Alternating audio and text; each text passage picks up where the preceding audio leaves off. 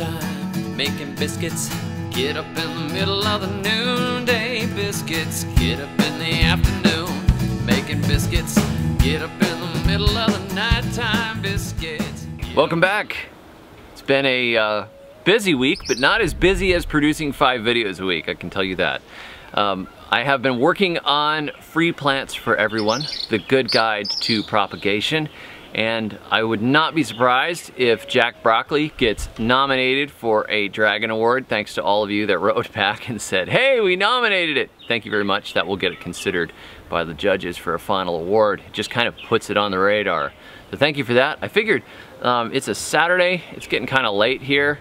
I've been filming some videos for PrepperAdvantage.com, and now I'm going to take you guys around and show you what's cooking in the garden and share a little bit of news with you. We put in some more tire gardens here, and we put in some eggplants and tomatoes and a pepper and some celosia. We also have here a self-watering container garden. David drilled some holes in the side about 3 inches up or so, and then put some rotting sticks, wood, chips, things like that in the bottom, and then some compost in the middle, and then some potting soil on the top. But he could have done all potting soil after the chips. And then the chips went up to just past the drainage holes. He did 3. It was just before the drowning baby, you know. Oh dear, it's kind of like right about so there. Scary. Right about there. I don't even know how you would do that. I tried once, and I just... Let's just move it. I don't want to... Okay, alright, no, there's no drowning baby on this bucket. On this side, there is a white baby in a snowstorm drowning, actually. No, there isn't. It's just... Shh. It's plastic. That's all it is. Alright, so there's the holes right there, and you can see the bottom is all full of rotten wood, and then the top is potting soil. And then that right there is a cantaloupe. Yeah. And it'll just grow out of there and all over. Right, it'll go vertical. Yeah. Yeah. But the idea here is that then, you know, after he put the potting soil in, and before he put the cantaloupe in here, he filled it up with water.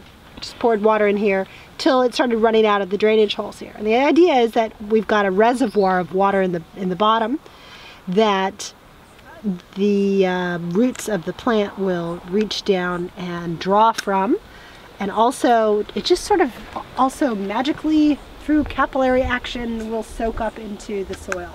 And the drainage, the overflow drainage holes are in case it rains and you don't want it to fill. If these weren't here, the whole thing could just be a big soppy mess and your cantaloupe would die, and we wouldn't want that. So hence the drainage overflow holes. These are the Seminole pumpkins that David has saved the seeds from for a couple of years now, I think. And they just are doing so well. Look how beautiful and green they are. And you saw how we planted these.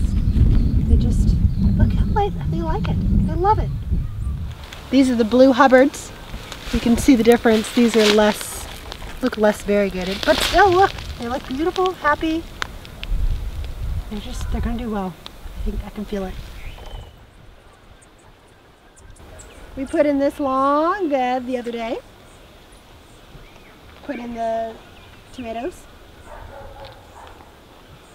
Trying tomatoes yet again. I've never had a lot of luck with tomatoes in tropical climates, except for the secret. Yeah. Tomatoes in the tropics don't go together very well most of the time. If you're in Florida, plant the Everglades tomato. If I had some seeds for that, I would probably plant it, but they're either like a weed. And they're small. If you've never seen them, they're small, but they have such an amazing burst of flavor. They're a big, strong tomato flavor, and I think they're perennials, right, honey? They're close. If they're not perennial, yeah, they're technically a perennial. Okay. And they could just keep carrying and vining and falling over. Weedy, and they self-seed and come back. Which means that they are hardy. They're just a fantastic. Plant them over the septic tank and walk away. Yeah, and right away, because they're gonna do well. But we are going to try this again with tomatoes in the tropics. Always try. And the only time I really had luck with the bigger tomato varieties was in Tennessee when we were growing them in the clay. And I went dumpster diving at Kmart and pulled out a whole bunch of trays of tomatoes from the dumpster that they had just thrown out the whole section of transplants. We're talking like 300 or 400 plants easily. So we took a bunch to church. I gave a bunch to a farmer friend of mine, and then I took home like 100 and planted them. We did. We had so many. It was awesome. It was fantastic. And we oh man, we took all the excess tomatoes that we didn't eat, and we froze them, and when we had bunches and bunches of them, we cooked them down into sauce, and we jarred the sauce, and we had so many jars of sauce. And that, let me tell you, that was the most delicious tomato sauce like ever. Yeah, really. bar none. It was fantastic. I mean, we almost cried when we used up the last jar. Oh, Rachel almost cried. I was too no, mad. Yeah, no. I like my food. Yeah, so, but it was really, really, really delicious. And our other tomato bed that we intercropped right here, and Rachel planted the yellow wax beans this last week. The beans have come up in rows in between, and they're looking very nice. This sandy bits here, this is seaweed that I gathered at the beach and threw in between to give a little extra nutrition to the bed. But you can see all these little beans coming up and looking really nice in between. They should be doing well, but the rains have been evading us lately. We've been getting little patches here and there, and it hasn't been all that great. We've got a little bit of turmeric coming up. Turmeric, turmeric, turmeric right there in the middle, and that's a weed. Look how cute it is. I think it's the first one. Isn't it adorable? Those are the lazy housewife beans. And this one is rather precocious. It started early.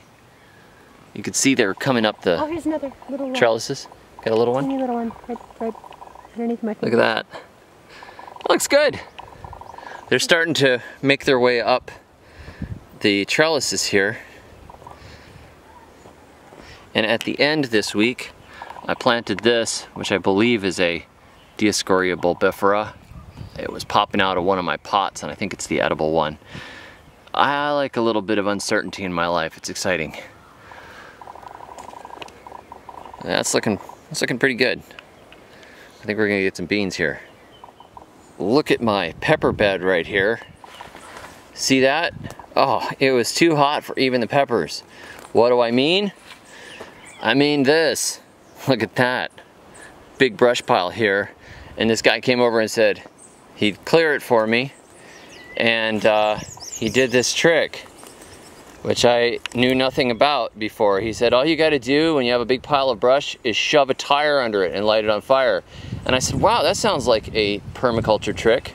No, actually, that sounds like a trick from a different culture, and I'm not gonna put my cultural imperialistic views over anyone else or say that anything is more valid than anything else. So I said, that's beautiful. I don't know what all this stuff, I don't even know. I mean, was that in the tire? Did tires have steel roses inside of them? I don't know. You know, it's like, do tires have steel roses? Answer in the comments section. Here's another one.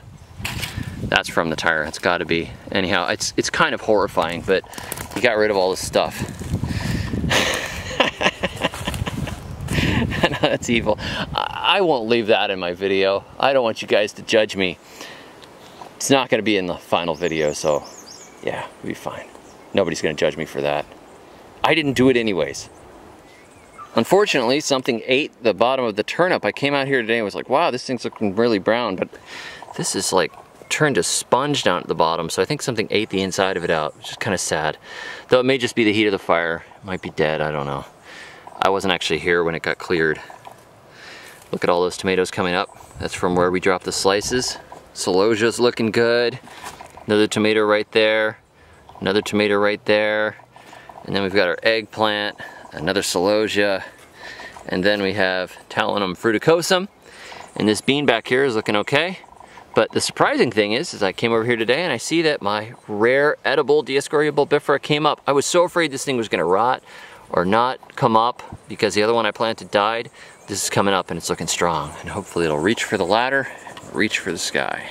This was all right here. Here's a little demonstration garden for mulching. This was all a big pile of brush, and the guy that came over just torched it all. Look at that. Just was a huge fire over here. Again, I didn't see it. I was in the middle of working on my book, and he offered to clear, and I just said do whatever you want. So he cleared it, and this whole area now is clear, and we are clear mostly over here. So I'm probably going to put a couple beds in here, and then maybe just plant a lot of corn. We're going to do that planting corn in stations thing where we just hack some holes and plant corn. I might throw in a few watermelons as well. But I've got something bad to tell you guys. Maybe I'll just let Rachel tell you all, because it's kind of bad, and some of you guys predicted it. So the bad news, oh, I should frown. Okay, the bad news is that we have just been alerted that we only have until December to continue using the lot here. We thought that we would have a year, maybe 2 if we were lucky, but it turns out that no, the people that own it want to start building in December. So we only have like maybe 5 more months or so, but we should be able to get a harvest, at least some, you know. And we're gonna keep putting in beds and keep going for a little while longer of actual planting, and then just maintaining for a while until December. Good news is that somebody else in the neighborhood told us that they used to work a piece of land in the neighborhood, and they're gonna connect us up with the man who owns that land and see if perhaps we can start working that piece of land. That would be very convenient if we can, so we're gonna hope for that. So that's a wrap up for this week. You guys can see what we did and what's cooking, and hopefully we get that other piece of land before the rainy season quits, and we can just keep pushing along. It's hard not owning land. You know, I've owned land since I was 24 years old, so it's been a long time. And then, you know, you move overseas, you just restart everything, and that's the way it goes. Glad to be here, glad to be near the beach. I'm glad for the use of the land for a time. We got to do a bunch of demonstrations, got to do a bunch of videos, and we've got 5 more months, so that's good for some stuff, but it's kind of a bummer, man. I'm like a long-term food forest planter type. So at this point, I should probably set up a GoFundMe page. Help David's Food Forest. You know, help a large, hungry family in the third world right now. Help the underprivileged. Anyhow, no, I don't know. But you can support me on Patreon. I did set up Patreon. Yeah, go ahead and support me on Patreon. Some of you guys actually did. You jumped in. I've got like 88 bucks a month, so thank you very much for that. That was very kind. It's awesome. That's awesome. I appreciate it. And I'm gonna try and put more video content. I thought, you know, I've got some videos, I've got books, I've got booklets that I've written. I'll put some of that stuff that I normally sell up there for anybody that is deciding to become a patron. So yes, awesome, sign up and do that, and I'll try to make it worthwhile for you if you enjoy the videos and that sort of thing. I would do more videos if it actually made some financial sense, and there's a lot of you guys out there now that appreciate the videos, so you know, that's great. And if you want to throw in a couple of bucks, go ahead and do it. That's cool. And if you don't, that's fine. I'm not gonna quit doing videos just because like my whole world is falling apart because I'm so poor and I don't own any land. You know, we're eating cockroaches. Not me. Yeah, actually we ate snails for lunch. We had a conch chowder that was really good. Conch. This guy just delivered it. Different, right? Conch, yeah, a conch is a snail.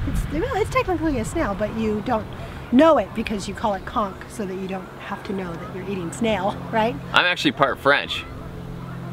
Okay. If it made sense, I would just go ahead and make more videos, but a lot of time involved, and I am getting my writing done this last week. And hopefully we'll get that other piece of land. We'll be over there, we'll do some demonstrations, and it's a lot more clear than this one. It's like it's ready to just be have the weeds cut down and be planted. So, you know, that'll work out. And I've still got time to put some corn in over here. And I'll join you all next week, and I'll try to do some more of those little short videos on the phone now and again when I see something cool and just post it up. That doesn't take me hardly any time, and I can still share with you guys. And maybe if I get really fancy, I'll go live at some point. Ooh. Yeah, that would be fun, wouldn't it? Answer some questions. Thanks for joining me. And until next time, may your thumbs always be green. I went to see David the Good. Listen to Portishead and drank spiced rum. He threw me off the ramp and broke my foot and broke my wheelchair, all in good fun.